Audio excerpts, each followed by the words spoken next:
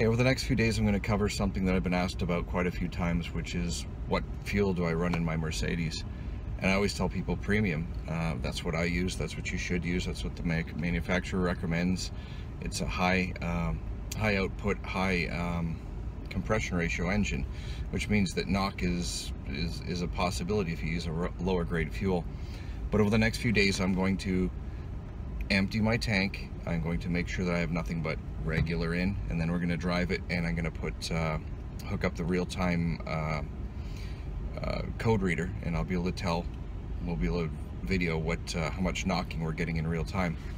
And I'm going to do that on regular, and then I'm going to make sure all the regulars out of the tank, do it on mid. Actually, I'm going to start on mid-grade. I think would be the best, because I am at premium now. So then to lower it to mid-grade is not too hard to run a few tanks, and then lower that again to regular, and then I'll do premium at the end. I'll do the premium the last, because I'm going to be wanting to get that regular out of my car pretty quick. And yeah, a lot of people are like, well, knocking doesn't really matter because you have a knock sensor. It automatically adjusts the timing in order to you know, to take care of any knock in your engine. Well, that's kind of like saying I have a fire extinguisher in my car, and every time it catches fire, the fire extinguisher puts it out, so I don't really have to worry about the fire. The knock can damage your car over time. You know, if you have to, for the, you know, for whatever reason, if you can run on mid-grade or regular. I wouldn't recommend giving it full throttle. I wouldn't recommend driving under load, towing under heavy conditions, uphill, you know, accelerating, blah blah blah. But I'm going to do just those things and film it to show you what the result is, to show you what's happening inside your engine when you do those things. So anyway, it's going to take a few days to drain the tank. You know, not drain it, but you know, use all the fuel in the tank, fill up, and then use part of that tank again, or half that tank again, and fill up again, to make sure that I've got mostly, you know, 95-96% of whatever fuel I'm supposed to have. Almost dropped my phone. 96%, 95% of whatever fuel I'm supposed to have in the tank. So it's going to be pretty close, but not exactly. Like when I get down to regular, it might be, instead of 87 octane, it might be 87.2, because there's going to be a bit of mid-grade left in there. But everything else should be fine. Anyway, we'll get to that and see what the results are. I'm pretty damn sure what the results are going to be, but hopefully this will close the discussion for people that think it's okay to run your Mercedes on regular fuel. It isn't, and hopefully, well, not hopefully, we are going to show that it's not. I'm pretty damn sure what the results are going to be, and I'm putting my car to the test for this. I'm putting my car out on a limb for everyone to see. Anyway, I will show you the results of the next couple of days. That is going to change. So right now I've got, I've run a tank through of mid-grade, and I put a second tank of mid-grade in, so 89 octane. And right now I'm going to hopefully keep this on my lap while I'm driving without killing myself on the highway. And obviously knock and load, knock generally comes from load, so driving under a low throttle opening, there's not going to be much knock no matter what gas you use. Under high throttle opening, you know, when you're, or high load, going up a hill, increasing throttle, and you know, giving it gas, you're going to notice more knock, or there's a tendency for there to be more knock, if there is going to be knock, more pre-ignition. So basically I'm going to accelerate out of here, and there's a hill up ahead, and I'm going to, you know, give it some gas and hammer it kind of up the hill. I'm going to go full throttle up the hill, and we'll see what, you know, whether there's any knock detected by the knock sensor in the engine. So let's see how this goes. And again, I'm going to have to repeat this. I'm going to have to do this again with regular gas and high octane fuel, or premium, after this.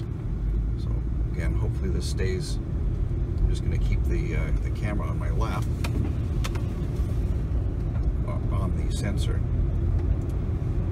As I pull out onto the highway, I'm going to hammer it, and we'll see if there's any knock detected.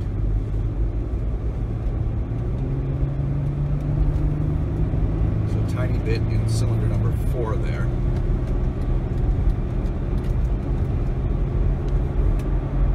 coming to the hill, and when I get to the bottom of the hill, I'm doing about 100 kilometers an hour right now. I'm going to floor it. I'm at the bottom of the hill and I'm flooring it now.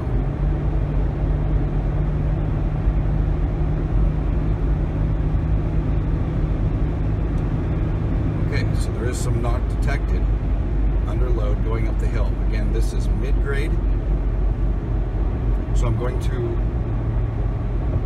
this is all of the risk I'm willing to put my engine under, or my car under, for this test. I'm hammering it again. Doing about 130, 140. Foot is to the floor. Okay. So we've measured that knock, and I'm going to, in a couple of days, once I've run, I'm going to go to, I guess I'll go to the lowest grade. I'm going to go to regular fuel next. I'll run a tank of regular through, fill this tank, run it through with regular, put a second tank, and that's about as close as I'm going to possibly get to, completely having a tank of regular, tank of mid-grade. So this is mid-grade that we've just done now. In a couple of days, we'll go through the regular, and then once that's done, we'll move on to the premium and see if there's actually any difference. Obviously, there was knock detected there, but I don't know whether or not that knock will be detected with premium, if there'll be any difference. But hey, we'll all find out at the same time, won't we? So anyway, until I'm back in a couple of days, this is the first part of the test, mid-grade, and back in a couple of days. Okay, this is going to be the second day of the test, well, the second part of the test. It's 2 days later. Same time of morning, same road, same basic temperature, within a degree or two. And now I've got nothing but regular gas in the tank. For the most part, I'd say about 95%, 96% of the tank is regular fuel. So anyway, I'm driving along, I'm doing 100 kilometers an hour. As you can see, there's no knock right now, but I'm just at steady 100 kilometers an hour. And I am now going to put my foot to the floor, and we'll see how much knock we get. Well, yikes, quite a bit. I don't even need to do this test again because I don't want to do this to my car. Yeah, I know the knock sensor kicks in and retards the timing and keeps your engine from blowing up, but it's still not good for it. So anyway, I've driven for about a day, or about a half a day on regular fuel and very, very light throttle. That's the first time I've actually put my foot down on it with the regular in, because I know this is going to happen, so I didn't have that. I'll do it one more time for you. God, I hate this. 1 second, I'm doing 105 kilometers an hour, and I'm going to go to half throttle.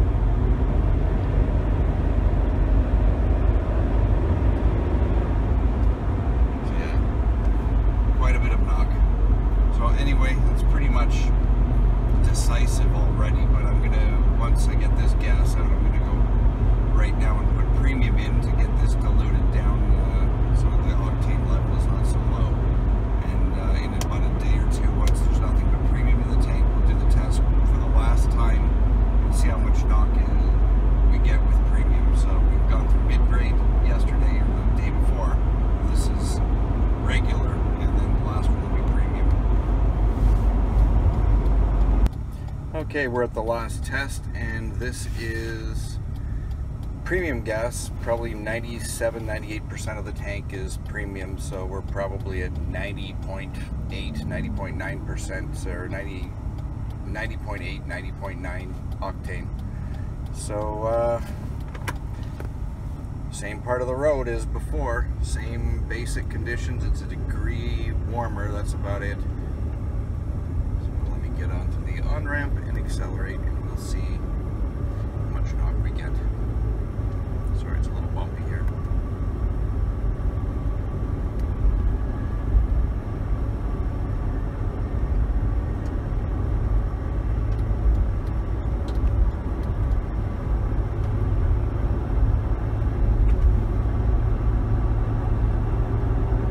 Okay, we're almost 100 kilometers an hour.